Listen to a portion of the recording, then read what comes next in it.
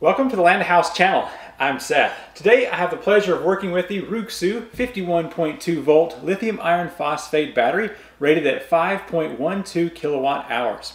Let's go ahead and do an unboxing of this battery and then take a look at all of its features. Then we will connect this up to an inverter and see how well it performs with a charge and discharge test. Let's take a moment to unbox this battery and see what all comes in this package. Now keep in mind that this battery is quite heavy, so be careful when you pick it up. I highly recommend that you use two different people and not try to pick this up on your own.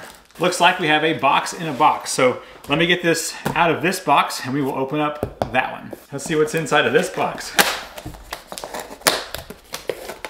First of all, there is a checklist to show that everything has passed okay. There is a user manual. I will take a look at that here in just a moment. Over here on this side, looks like we have a very short data cable. So we will take a look at that as well. And this seems to be a ground. A good bit of foam to protect this battery in transit.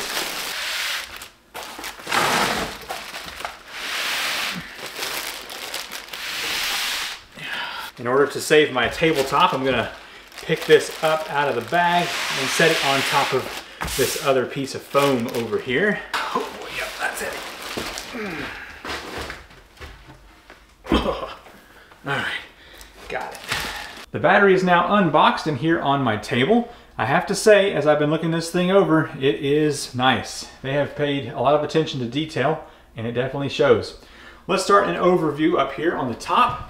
Here is the data sticker. So this is a lithium iron phosphate battery and the model number is the LiFePo4 rated voltage 51.2 volts, capacity is 100 amp hours, rated energy is 5.12 kilowatt hours.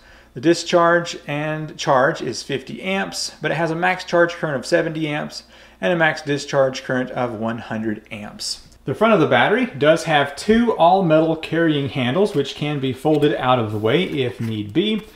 There are places for mounting screws here on both sides. And as far as the terminals go, you have a red for positive and a black for negative.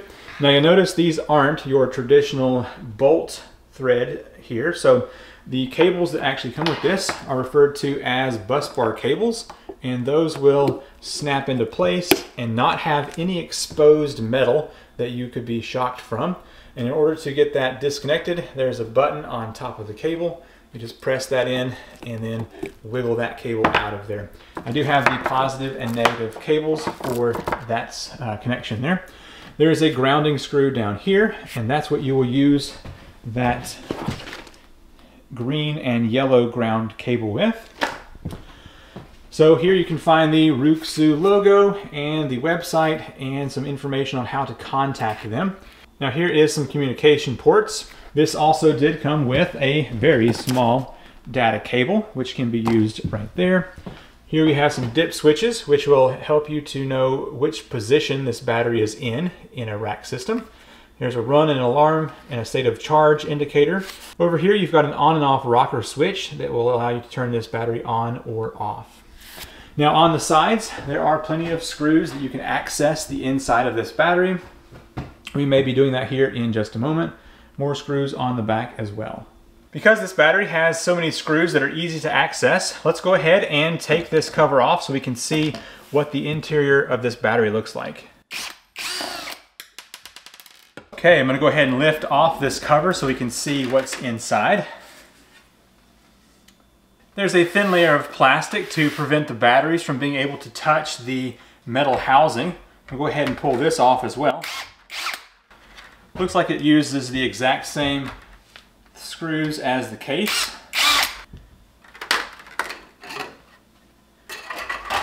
And now you can see the interior workings of this battery. First of all, you'll note there are two different sets of 8 and they are connected together over here with this bus bar. So the positive starts right here and connects to this battery, which then alternates over here, as you can see. And it looks like these sensors are glued down tight, and that is good to see. Look how clean these wire runs are. I like that. So your negative comes out over here, and then those come down here to a resistor pack, and then move over here to where they are attached through a bus bar to those terminals. All right, I don't want to touch any of that further, so I'm going to put this battery back together, and we will begin doing our charge and discharge testing. Now that we've seen the overview of this battery, let's connect this to an inverter and see some AC output. I've placed a 48 volt inverter here on the wall, and I have the two different cables coming out so we can connect it to the battery. The positive is going to go over here on the red side. Go ahead and click that into position. Make sure it makes a snap. Black wire is the negative. It's going to go over here. Also make sure that makes a good snap. Now, I don't have any communications set up on this battery, but I'm going to make sure that my dip switches are set to 1. So I've just got the first one set right here to 1, and then I'm going to go ahead and press the power button right here.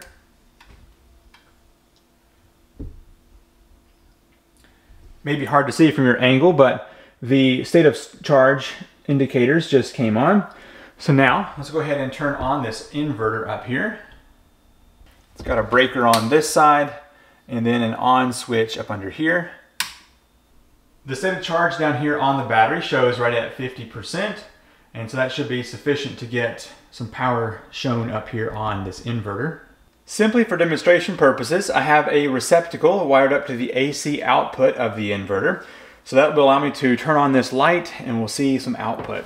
This inverter is showing 52.6 volts and 120 volt output, which means if I go ahead and turn on a load such as this light over here, there we go.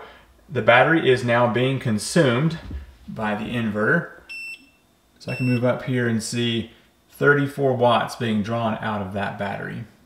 As you can see, the Ruixu battery and the inverter over here are working just fine together. Now I'm going to go ahead and turn this inverter off and the battery off. Let's shut everything down in that order. This single Ruixu rack battery seems to be performing quite well with my small inverter up here. Now remember, it is a rack battery, so you can add multiple of these together to make one giant battery. For my case here, I'm just testing out this one. Now, stay tuned for a future video where I'm going to be installing this inverter and this battery into my other shed. And that way you can see this thing operating with solar charging and putting out a higher load than this 34 watt light here. If you want to learn more information about this battery, I'll have links in the description down below. I'm Seth Johnson with Land to House, and I will see you in the next video. Bye.